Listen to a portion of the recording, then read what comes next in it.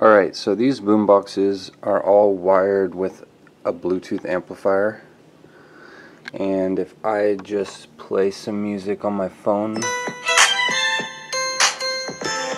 and if I turn one of them on, it'll automatically connect.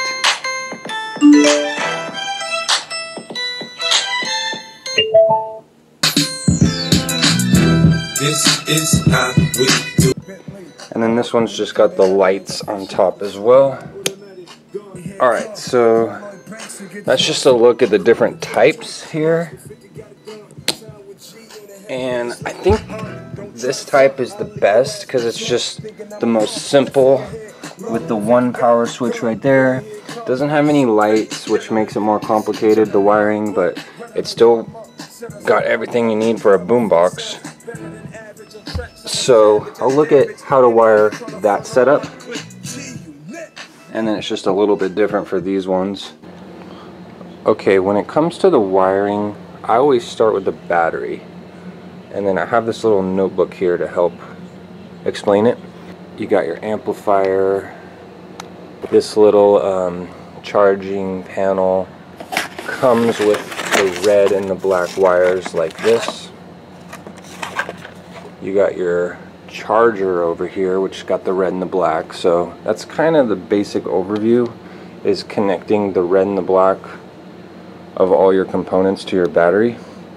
So I start by taking these little connectors and hooking them up to the battery so that you can hook up several things easily.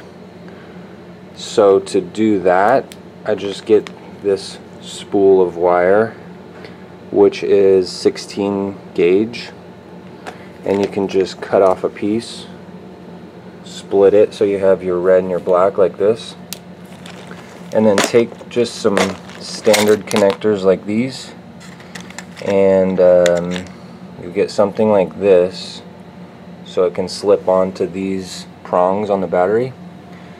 So that's how to build the wire itself. Okay, so now that the battery has a red and a black wire attached to it with these connectors, we can start hooking stuff up to it.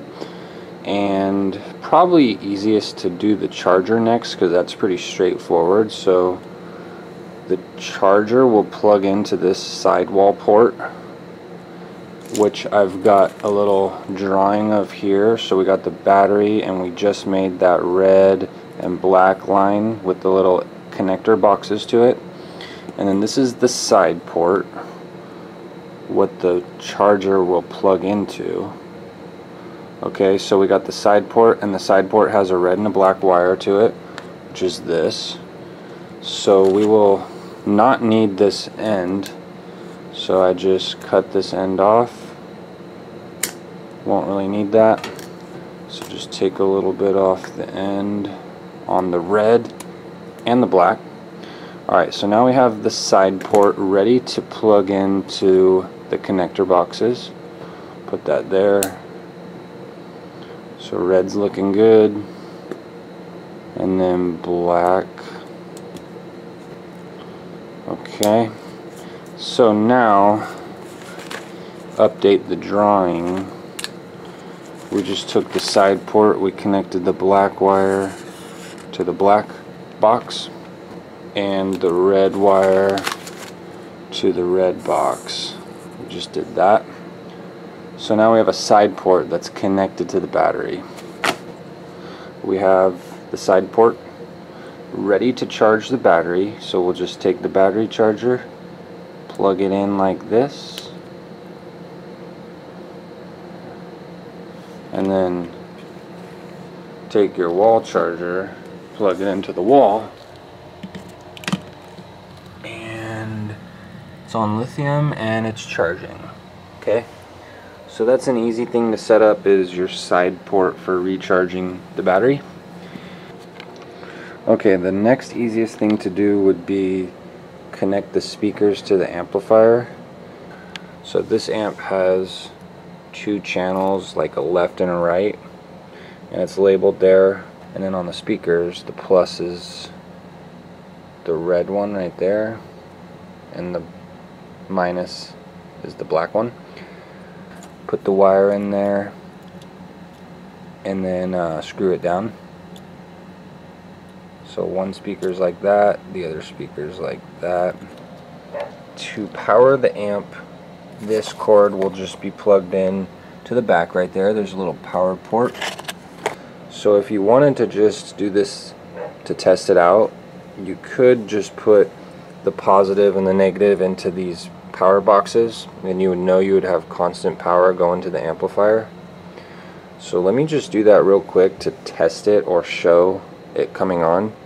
But the actual wiring is a little bit more tricky because I have it tied into the switch on the side here. So the amp technically doesn't come on until this thing is turned on, which means that it would be tied into this right here.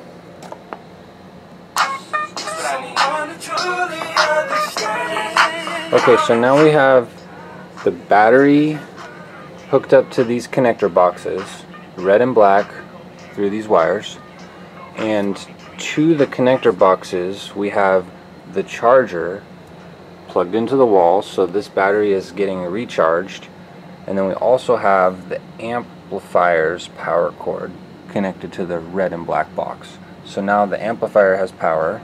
You can turn up the volume. The speakers are plugged in to the amplifier right there. That's the only wiring for those. And this is basically the stereo's main components. It's working right now, and the only thing that we need to do to set it up fully is incorporate this, and this has a switch on it. So this switch will allow us to turn on and off the amplifier with this. To wire it, you just connect all the positives together and connect all the negatives together.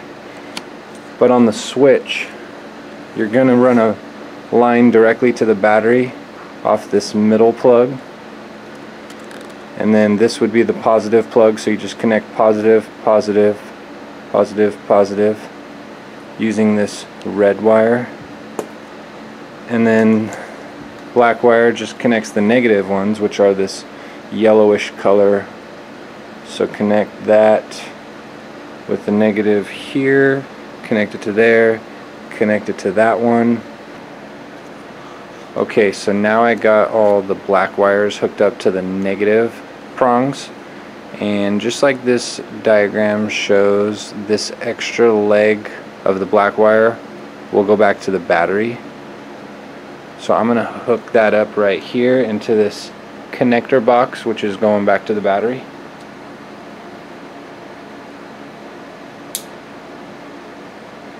Alright, so here I have the amplifier power cord tied into this panel, which gets its power from the switch.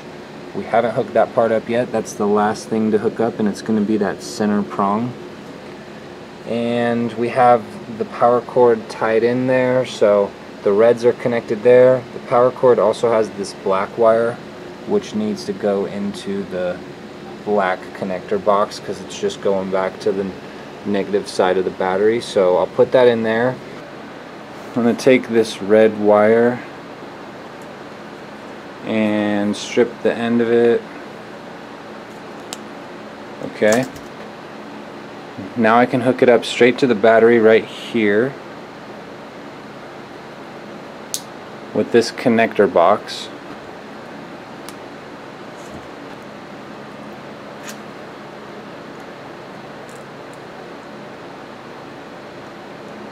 Let me plug this in here.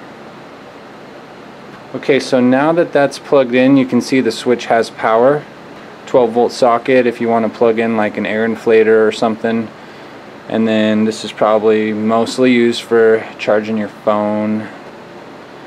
And now this amp power cord can just be plugged in here.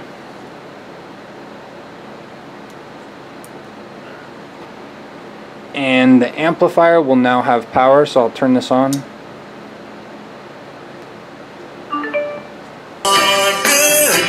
That's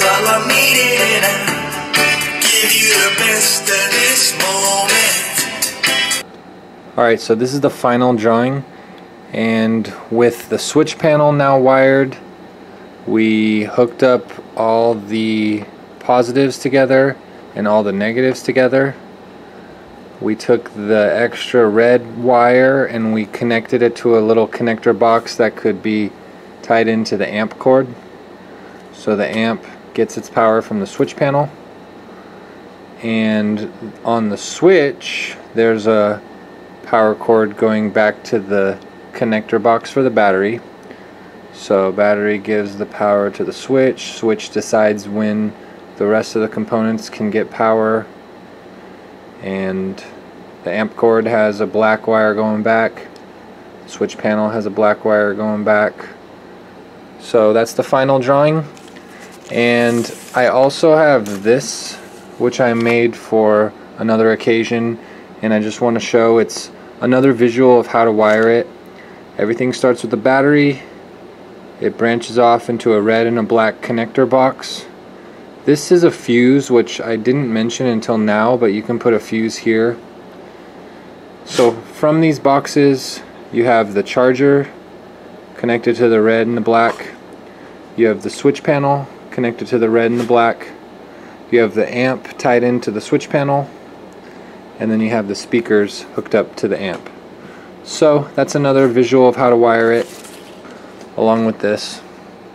And that's it. Thank you very much.